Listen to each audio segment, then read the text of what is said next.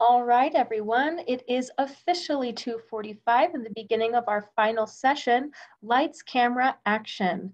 And we would like to now turn the time over to Ben Nielsen and Erika Hill. Take it away, Ben and Erika. Okay, can everybody hear me? We sure can. Okay, great. And are you here too, Ben? I'm here. I can hear you. I hope everyone can hear me. Yes, we can. Just going to pop our videos on right here at the beginning so that everyone can see us and know who we are.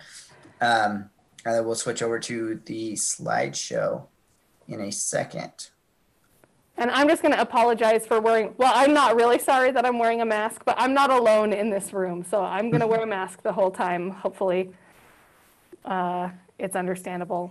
Everything's fine. So I am Erika Hill.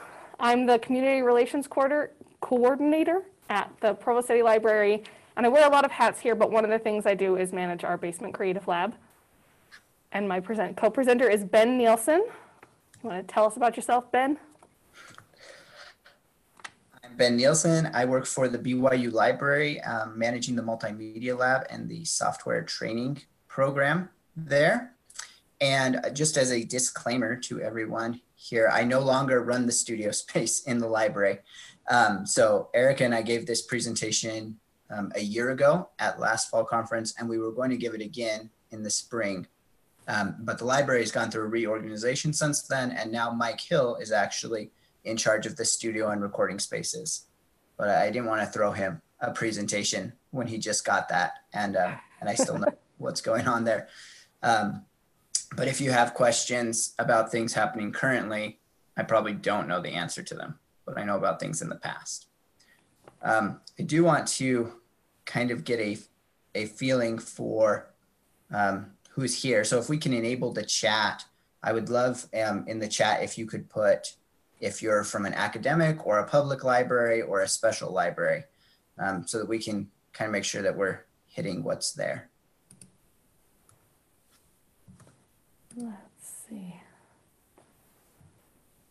Okay, got Linda from academic, Dan from academic, Scott from Spanish Fork Public, great. Mike's academic, Amy's academic.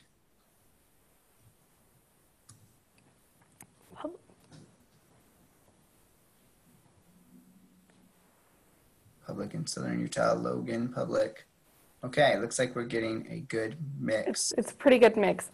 And so feel free to use that Q&A panel as we go along to let us know what specific questions. We've got a lot of things. There are a lot of things we could talk about. And so we know the things that would have been useful to us when we were starting out on this journey, but let us know. Yeah, and we do have representation from both academic and public, so hopefully we can get a good amount of information to everybody on their specific use case here. Yeah, so that's kind of us, and then I think we can move along here. Yeah. Slideshow. Erika, did you want to show these pictures and then do the tour here? I think I want to do the tour just in a few minutes, but we'll show these pictures first. So the Basement Creative Lab at the Provo City Library opened about 2 years ago, and we had explored a lot of options before we settled on this one. And one thing that I want you to think about in this presentation is that these ideas are really scalable. So there's a possibility in your library. Maybe you have a space that you could turn into a full-fledged studio like the one I'm going to show you.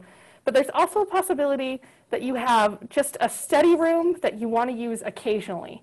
And all of those things are possibilities in your library. There are so many different ways you could go. So we had a storage room that was used to store books for our used bookstore, but we decided it would be of better use to our patrons as a recording studio.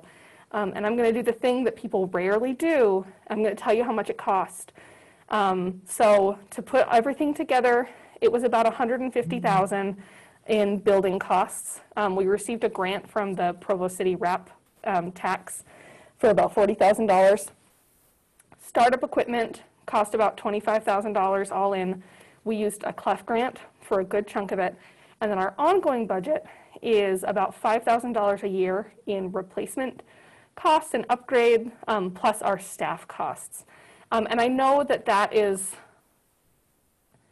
those numbers are going to sound like unmanageable for a lot of libraries. But again, we're going to talk through a bunch of options. You might have that in your library's budget, but we're going to talk through ideas for even if your budget is smaller, that you could make things happen for your patrons. So that's the basement lab. Ben, do you want to talk about, this is an example of both a program that we did in the space, but also the kind of thing that's accomplishable in our studio. I'm going to try and make sure that this works here when I play it.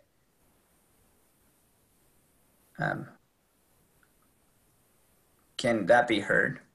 No. Oh, I think I did the screen share wrong, even though I practiced. Give me a second here. I do apologize. If there was someone here who knew about technology, then that would work out great. I know you feel a lot of pressure when you're doing a technological session. Like, It's a lot of pressure because I can't see anybody. So I can't see them smiling at me, telling me it will be okay. All right, here we go. And remember to make it full screen. That's right, thank you. You know, it's funny.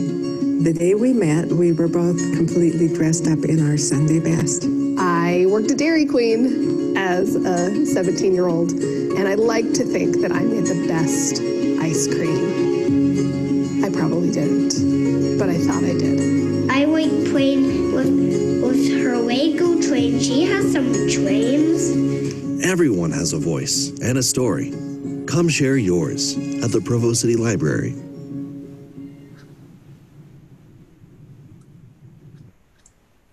All right. Did you want to tell them anything about that video? Probably just while you're, I mean, I can just say that that's an example, like I said, both of something that can be made in this space, but also a program that we had. We did a family history thing where people could sign up for a time and then come. Oh my goodness. Sorry. I forgot my water bottle. So anyway, that's the Basement Creative Lab in a nutshell.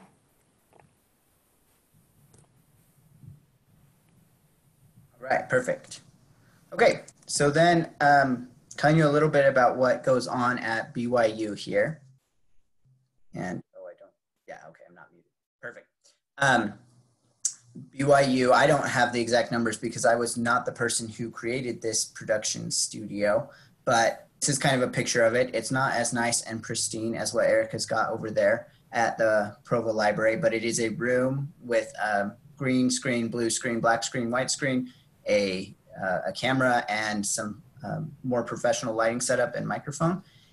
And so it was done on a kind of a pilot basis, and we're still waiting for the time when it's taken and kind of given the full treatment that we hope it will be given sometime. So we've got that space that students, faculty, and staff can use. And then we also have sound booths. We have two sound booths that are operating right now. And this shows our sound booth and our mini sound booth. But we've actually now, since we first put this presentation together, replaced the mini sound booth with actually an expanded recording booth. The recording booth has, instead of just one microphone, it has two microphones, and it also has a piano in it and some extra instrument inputs so that people could actually bring in some of their instruments, maybe a small band, and be able to do something there. So we have kind of both the video and the audio options there.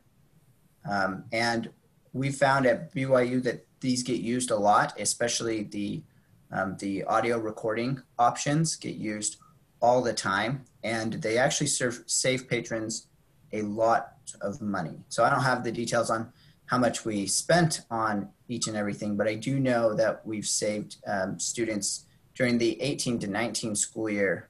We estimate that the production studio saved students about $200,000 in costs, the sound booths about $100,000. And then we also do equipment checkout, lending of cameras and lights and that kind of thing. And equipment checkout saves students around $800,000 during the 18 to 19 school year. So it is pretty significant, and people do love to use it. All right. I'm going to stop share because I think this is where Erika's going to show us around. So let's see, we'll make sure, can we still see us? Yeah, so I figured because this is virtual, we could actually show you this space a little bit more. We have it set up right now. During COVID, we've been doing virtual story times. So that's our setup right now.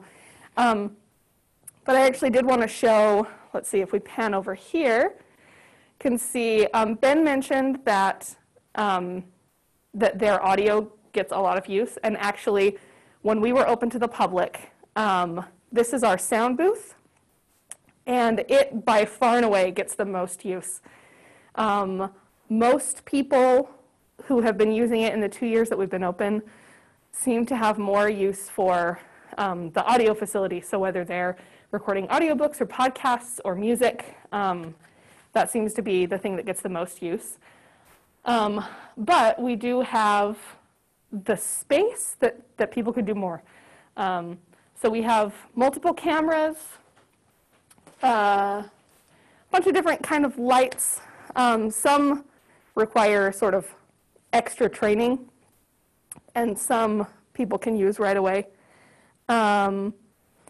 We have acoustic paneling on the walls, shag carpet on the floor.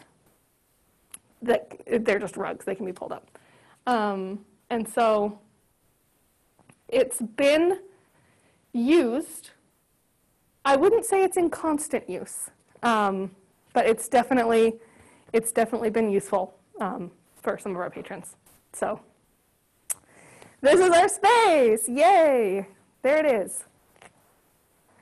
So I don't know, is there anything else anybody wants to see in our space?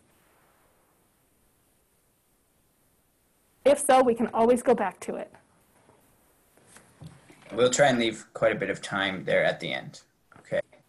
I'm going to try sharing my screen again, and hopefully this time without the menu bar in place. I don't have a way to know if the menu bar is showing or not, but I've been told that it was showing last time. So hopefully it's not showing now. I don't see anything. We know if it is. Try. Okay, perfect. So that's creating, and then Except we can see your chat now. I can see your chat. So sorry. There.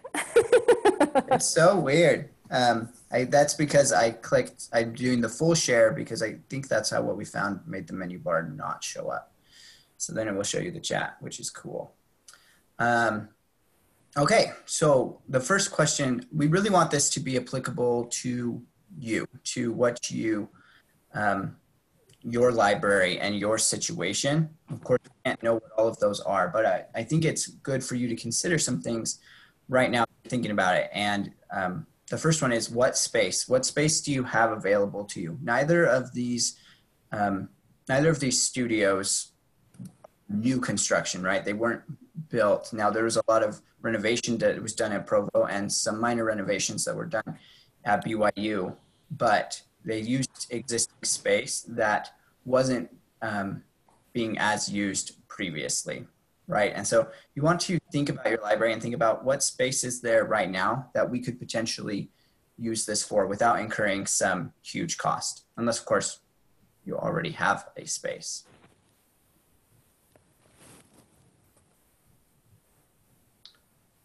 So think about that, and then go over here. And the next question is really, what equipment are you going to use in your space? So Erika can talk a little more about equipment because she's done the purchasing of that more recently and has more details on that. But I think it's really important to know, like, don't get hung up on equipment, right? Don't get hung up thinking like we need the best equipment or we'll never be able to afford equipment, because equipment comes at all different price points and in all different amounts of experience needed to operate it.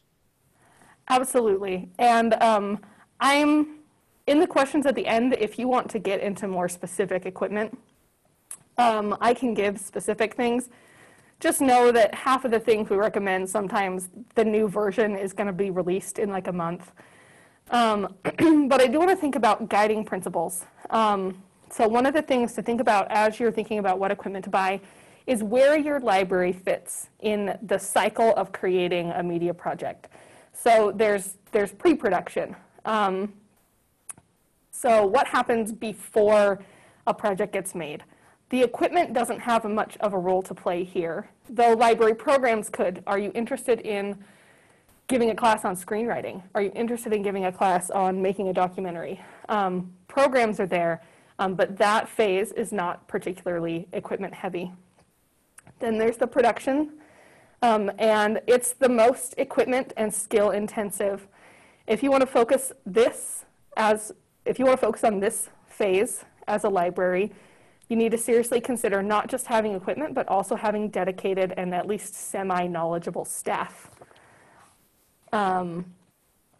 Because this is the phase where a lot of people get hung up, that there are barriers to entry. And so thinking about what is most useful for your patrons, what do they want, and how can you help them accomplish their goals?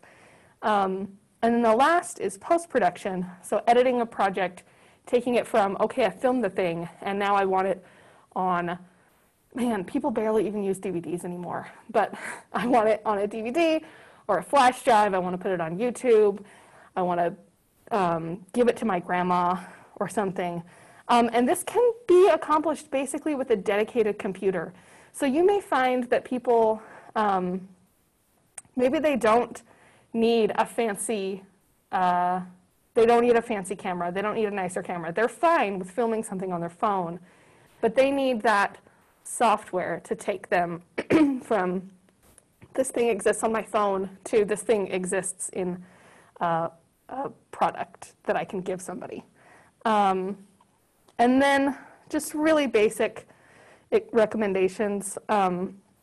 If you're thinking about lighting, we probably recommend going LED. They last longer.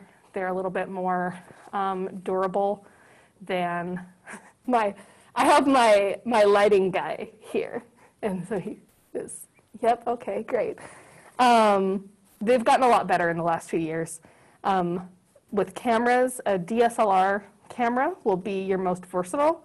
Camcorders are a little more user-friendly, so it just depends where you want to go there. You probably need some microphones. One of the things that we often don't think about is that sometimes the difference between a video that we view as very amateur to one that we view as more polished actually has very little to do with what we see and everything to do with what we hear. So investing in a good microphone is a great idea. And then some kind of backdrop. Here we have gray walls, black curtains, and then a variety of other backdrops we can put up. At BYU, you saw that they had a bunch of curtains on a track. So there are just things to consider. Do you want painted walls? Do you want backdrops on frames or on a track? I think black and white and gray are your most versatile. A lot of people think, oh, a green screen, but green screens are kind of not as, our green screen does not get used very often. Would you say, Colton? Our green screen's not used very often. People are more interested in kind of a plain or neutral backdrop usually. So there's my rundown on equipment. Sorry, I was just saying our green screen also very rarely was seeing much in the way of use. Now our tie-dye screen, on the other hand, very popular. That's actually not true. I don't actually know tight ice screen, but you know, depending on your patron use. Yeah, so just to summarize that before we move on, you really want to think about kind of in categories, like what are we going to do for lights, what are we going to do for filming, and what are we going to do for audio? And like we were saying, audio seems to actually get used more. And so investing in something that can give people good audio can make a huge difference without being a huge expense to your library. All right, now we want to talk about usage and who gets to use the service and how long do they get to use it for? And these are all questions that you have to answer when you think about bringing a service like this to your library, because what you'll find is sometimes everybody wants to use the service, and maybe they are your patrons from the base that you serve, and maybe they're not the patrons from the base that you serve, and you have to decide if they're going to be able to use it. And maybe they want to use it all day, and but everybody wants to use it that day. And so you have to decide how long is it going to be used for. And so you do need some policies in place and deciding who's going to be able to use it and how they're going to use it. Are they restricted in what they're able to use it for? Those kinds of things. So at BYU, it's fairly simple. You have to be a BYU student, staff, or faculty member in order to use the studio. We don't serve community patrons in that way. During the pandemic, community patrons aren't actually allowed on campus at all, but even during regular times, community patrons aren't allowed to use the recording services because the demand from our core patron base is just too high for that. And so then we also, in order to allow more people to use it, we limit them to 2-hour blocks. So they can reserve 2 hours a day through our reservation system, and that's all that they can use on a single day. And that's just to try and let as many people use the service as possible.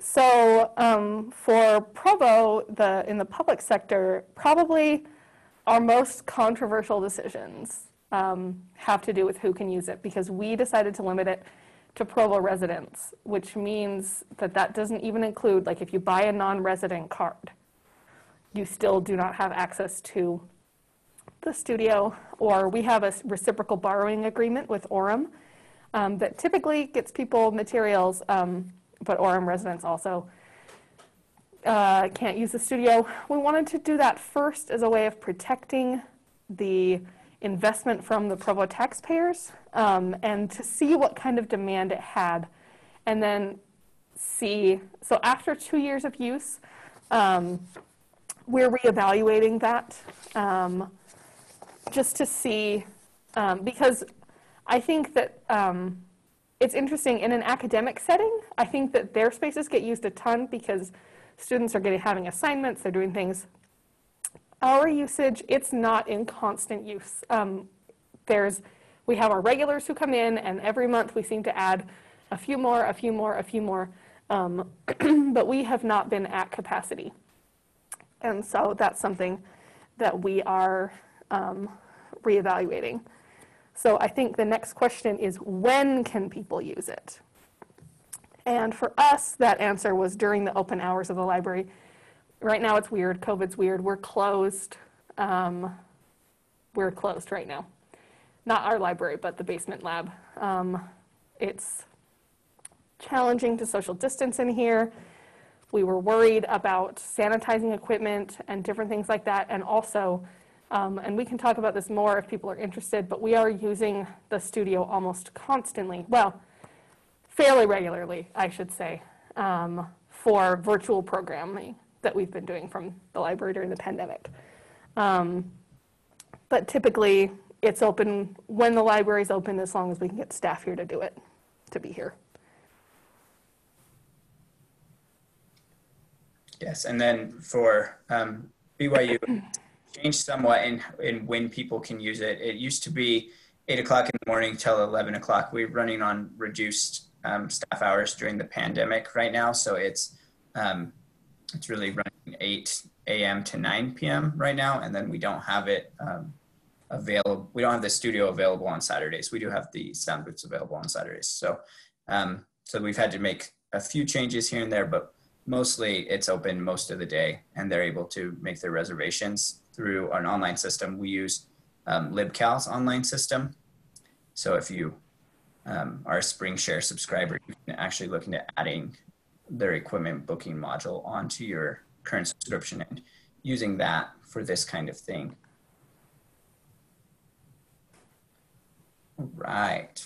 Let's see. So dealing with risks, this is the fun one. And this might be where people have some questions because whenever you add a new service to your library, there's going to be a certain amount of risk involved, and some services have more risk than others. And I'd say a studio is one of those things that comes with, you know, a fairly significant amount of risk because of the investment that can be made. If you choose to make a large investment into equipment, then there's risk there. And especially if you choose to let that equipment leave the library, then there is also risk there. And so, so this next section is all about how we deal with that. Yes. So one of the actually, before we get to damaged equipment, probably one of our patrons' least favorite decisions that we made is that in order to use the studio, you have to take a class, and we call it the How Not to Break Things class. But basically, it's an hour. We teach it multiple times a month. We keep our class sizes small. We limit it to 15. Usually, we don't have that many people come. Usually, it's more in the 2 to 10 range. But they come, we give them hands-on experience with a camera, with an audio recorder, and with some lights while our technicians are here to answer questions for them. And that's just the sort of minimum barrier to entry. It doesn't matter how experienced someone is. They could be a professional. If they want to use the space, they still have to come to the class. And that has definitely, I think, limited some of the people. I think there are people for whom that bar is too high. They don't want to give an hour of their time some weeknight. But I also credit that class for being the reason that so far we've been open 2 years, and we have had an HDMI cable and a lav mic clip broken. Nothing else is broken. And I think a good part of that is the sort of weeding out and then education that comes in that class. Yes, and we at BYU, we've not required any kind of training before using it. And we don't have just anybody from the public, like they have to be affiliated with BYU. So it's a little bit different there.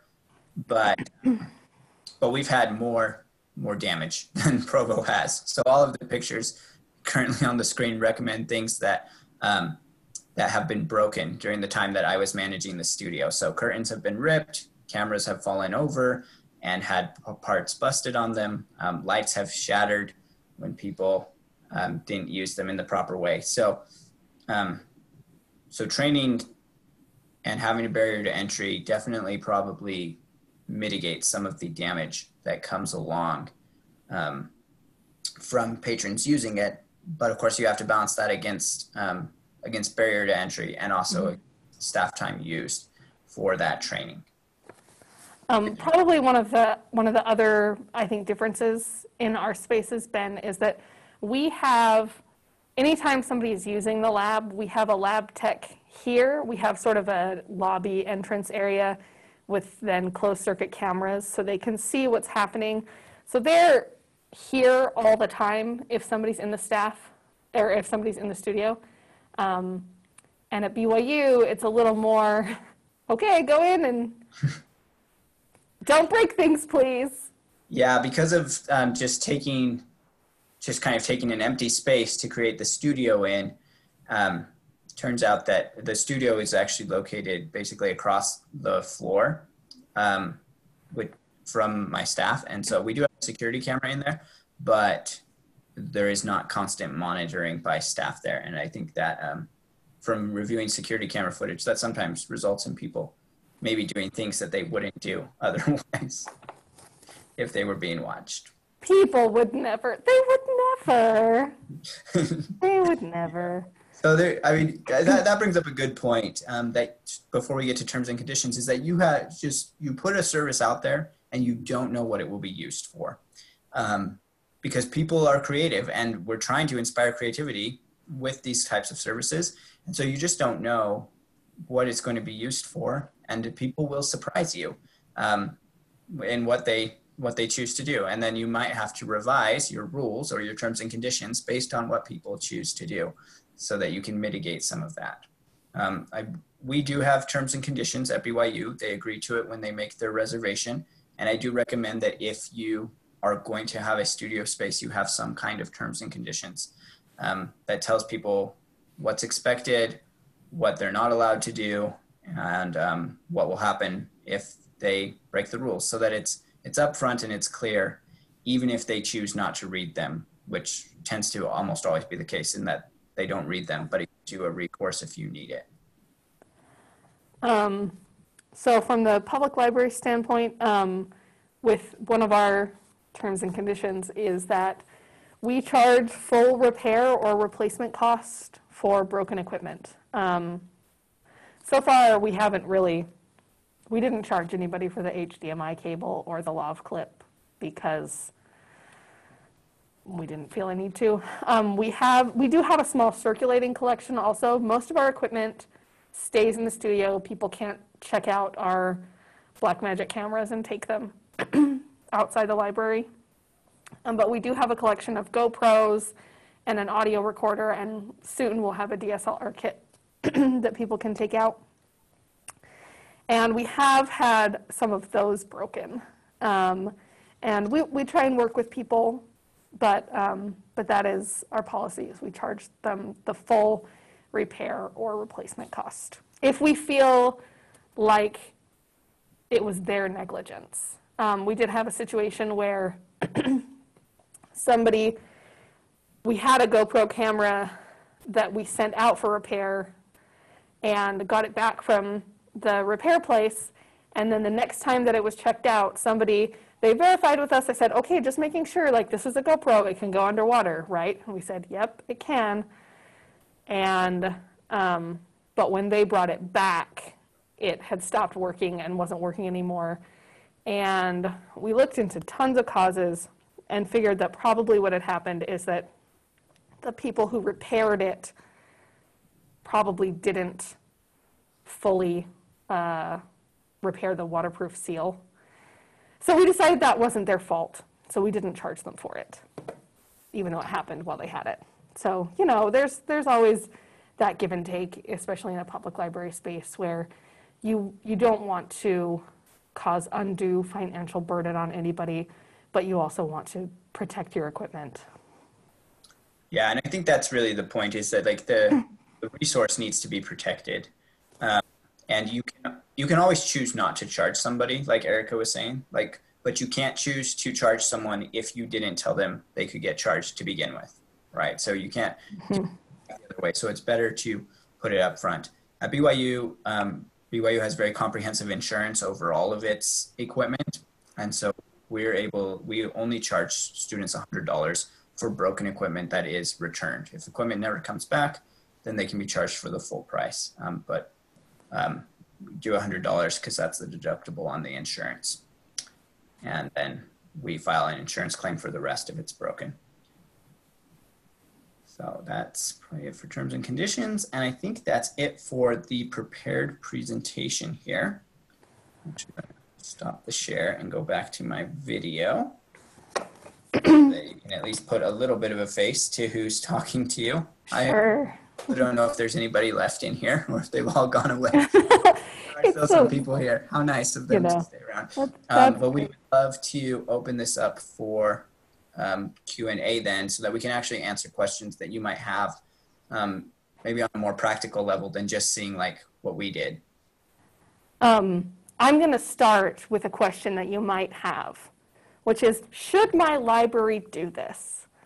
And the answer, I think, is yes, probably. I think you need to gauge your interest. So we had done, before we made this decision, we'd done several community surveys and asked people sort of to prioritize where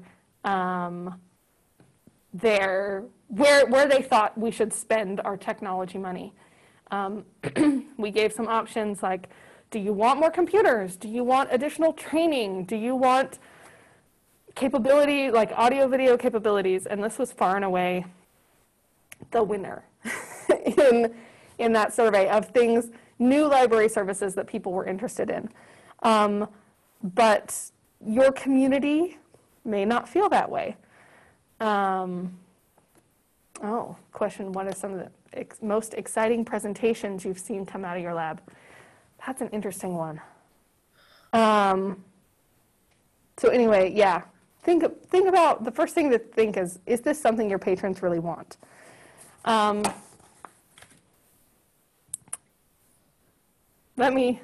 Ben, do you have a good answer for that? What are some of the most exciting things that you've seen come out of your lab? I think that is a great question, Colleen, and it's something that I would like the answer to, and I've tried to get the answer to a number of times to get people to actually share with us what they are producing. And that's actually proved quite difficult for us, which I didn't think originally it would prove difficult to get them to like share it, but we actually held a whole contest last year where we were like giving away a pair of Beats headphones and trying to get people to just share what they were using our resources to produce. And we got almost no response. So I don't really have a great answer. I know people have produced, they come in, they use the stuff, but they don't share it with me. That it turns out that's actually very true for us as well. I don't know that I've seen anything that people have made.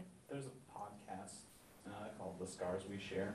It's got a few episodes and quite a few subscribers. So we've got some successful podcasts coming out. For us, I think sort of the mark of success is the people who keep coming back to use it. We have people who have been using the space, goodness, almost the whole time. So we've been open for 2 years, and what that says to me is that we are serving a need. When someone comes in and just uses it once, like maybe we were there for them in that one moment, but when somebody keeps coming back, it means that this is still relevant for them, and that's really exciting to see. I actually feel like maybe I can answer the BYU Old Spice ads. It's the marketing team, right, that does those better. So yeah, so the Old Spice ad and all of our ads are made by our unit, and they have their own resources, but that is actually now Mike Hill is who's over that, and he's the one who is now over the studios. We made that change in the spring, so that's why I'm not over the studios anymore, because my job as far as like training people on creative software is expanding, and so Mike's taking the studios under him to see that. So it's not really using the same resources, but that was a great viral video for sure, and we do have a great team that produces a lot of good videos. I think back on Colleen's question about what is cool that is produced. I think you are more likely to hear about the podcasts that are produced because people are less self-conscious. People are still self-conscious about their voice, but they're less self-conscious about their voice than they are about themselves and their voice all being out there at the same time, right? And we don't necessarily see amazing things being produced. That doesn't mean they aren't, but that also probably means that we're fulfilling a need at the beginning of the learning curve, right? What you're doing as a library is allowing people resources to things that they wouldn't have otherwise. And so if it's their first time using a camera, it's probably not going to be something that's like out of this world, right? But they have to use that camera the first time before they decide to invest themselves in a camera to make their own YouTube channel or something like that. So let's see, looks like we have another question here.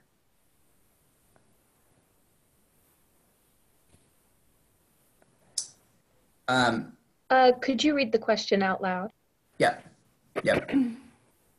It says, Ben, I know you said you aren't over the studios now, but do you know if students or faculty are using the recording spaces to complete online classes and lectures right now? I do not know if students are using it to produce things. We originally, when the pandemic started, closed the studio completely and just kept it open for faculty who called us if they needed to record lectures. And we got very, very little use from that. Most faculty just wanted to put their webcam up and talk to it rather than come in and record it. But there are faculty that do ongoing series using we've used our production studio. So I think his name is Anthony Sweat, does a series. He's a religion professor at BYU, and he's used our studio for some of those videos. But yeah, I don't know that they've done things specifically related to the pandemic in there. Again, I'm not talking to them every day like I used to. So sorry, that's not a very great answer to your question.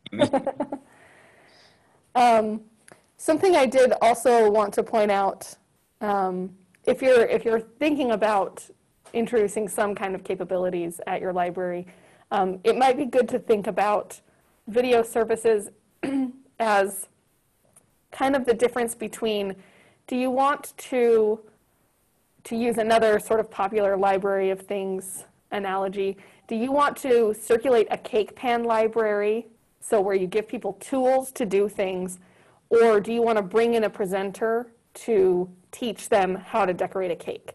So at your library, you might decide that you don't want to do the cake pan library. You don't want to have a studio. You don't want to have a sound booth.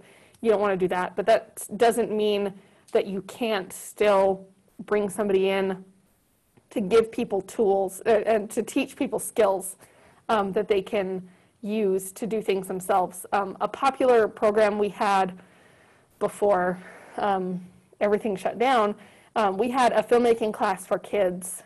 And over time, that class sort of morphed into a stop motion animation class because that seemed to be what the kids were most interested in. But that class used very basic equipment. It was all iPads. Do we even have microphones? I don't think so. It was all iPad based. And so there's a possibility that your investment into giving people tools and skills might be the price of 2 iPads and making stop motion animation or something like that, or you could invest in the physical space and the equipment that people either can't or won't get on their own. Yeah, and I think it's really important to consider what you are able to do, right?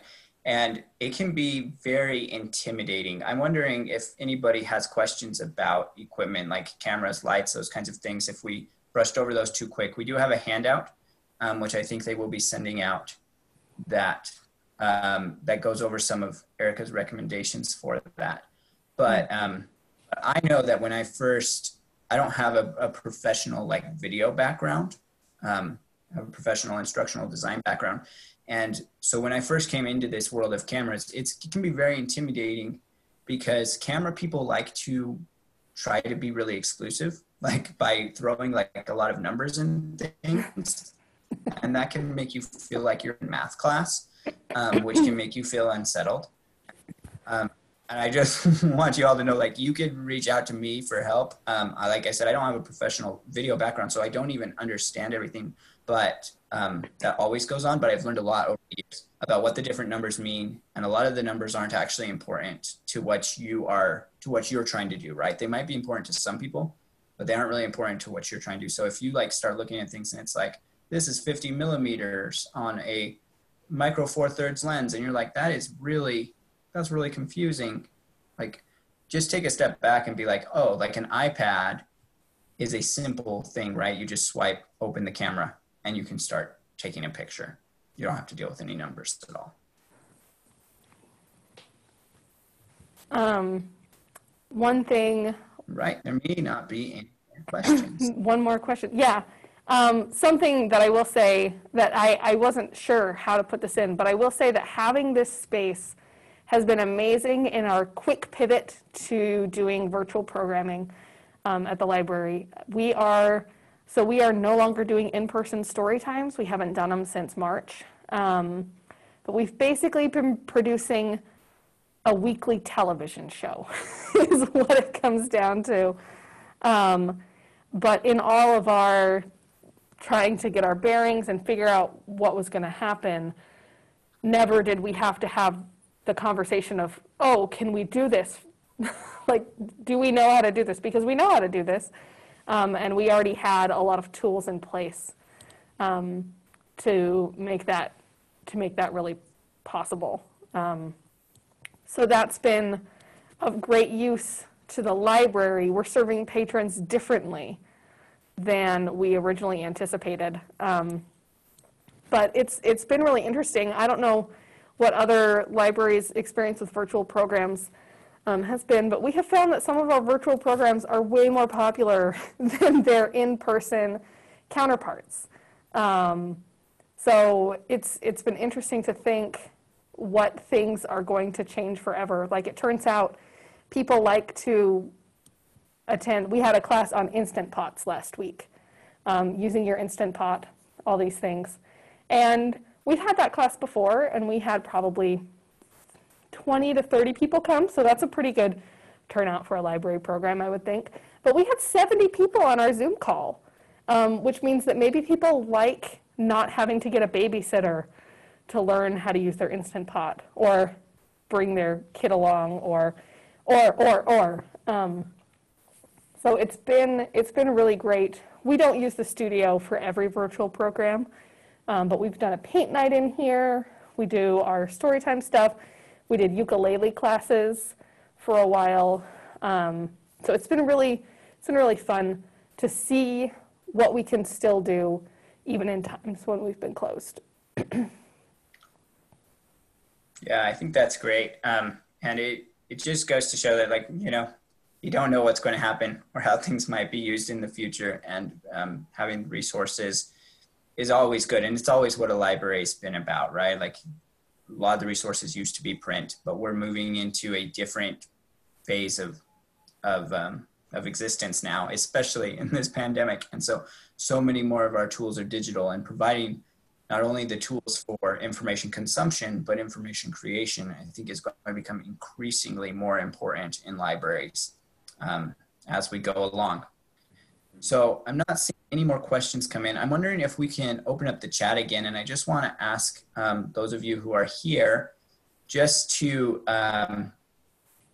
give me one word in the chat when it opens up here that tells me how you're feeling about library studios right now.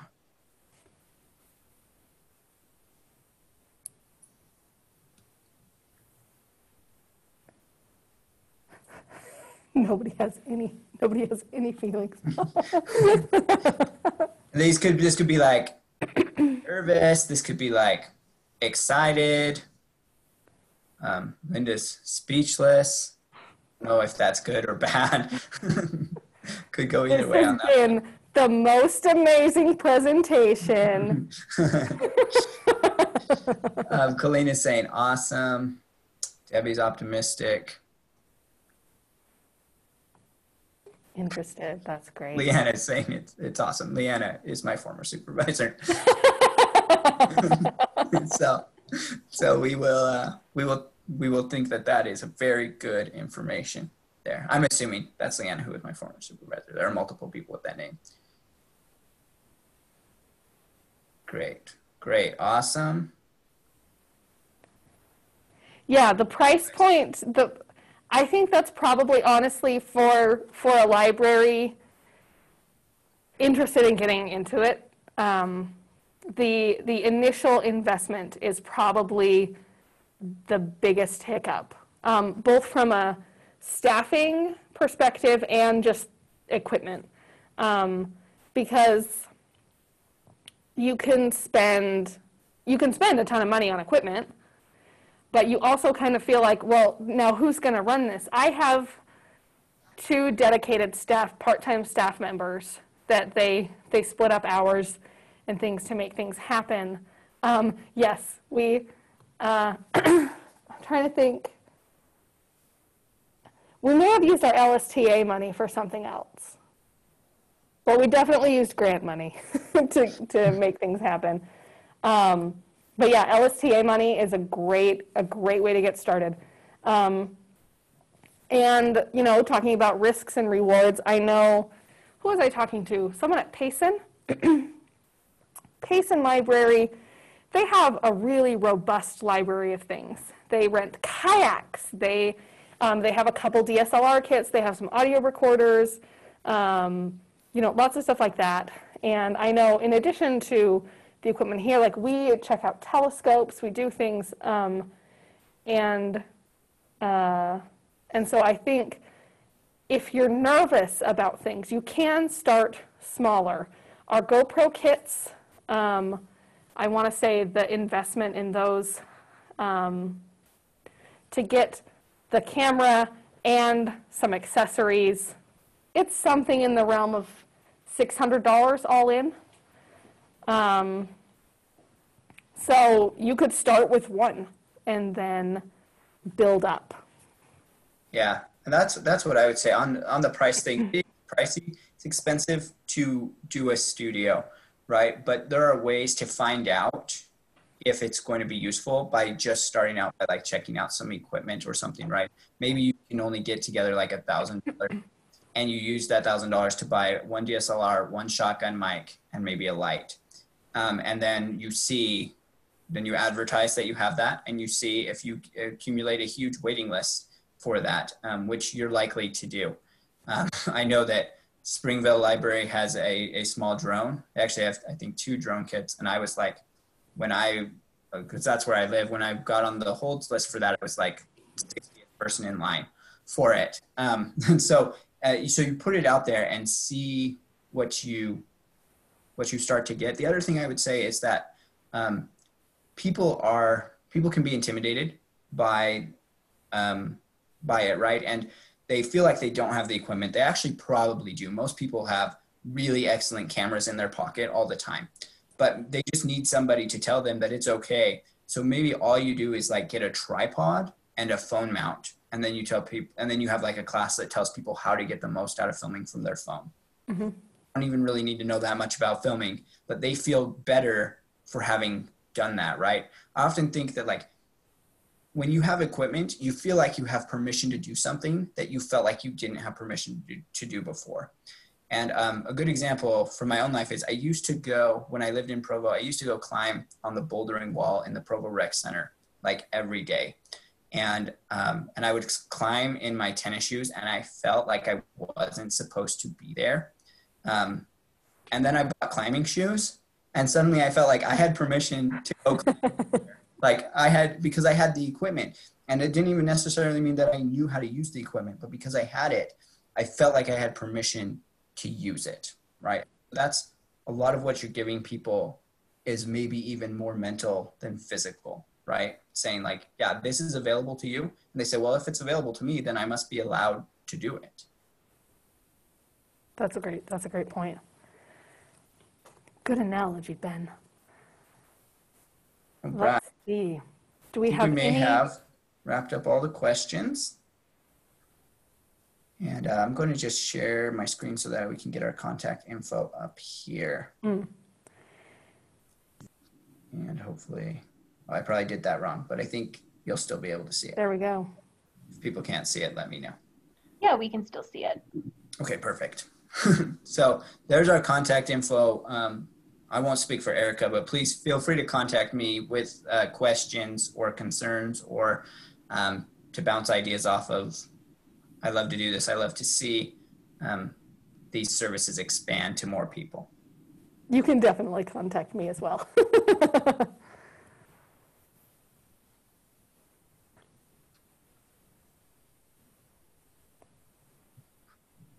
So now we're just here. Now we're just going to sit here. I believe this is the end of the conference. Yeah, it just flew by, didn't it? Yeah. It's been quite excellent, though. Well, Erika and Ben, thank you so much for joining us. We really appreciate all of your expertise and your time that you spent with us today. Thanks everyone for coming. Yeah, Yeah, appreciate thank you the great both. time. Yeah. Thanks for a great presentation. And to our attendees, thank you so much for joining us for the ULA Fall Workshop. And we look forward to seeing you at the next one.